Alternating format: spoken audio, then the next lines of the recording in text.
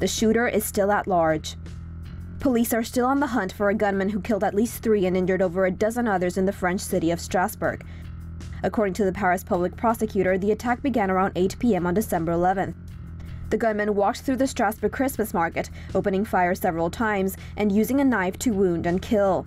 Witnesses say he shouted Allahu Akbar as he did so.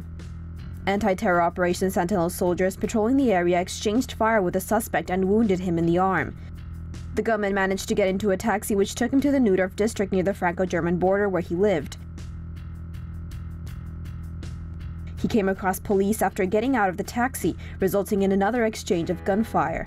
But authorities eventually lost track of him, according to the New York Times. The suspect has since been identified as 29-year-old Sharif Shakat, who had been convicted 27 times and was on a watch list of potential terror threats. Among those killed by Shakat were a Thai tourist and a local resident, while an Italian journalist was among those seriously wounded.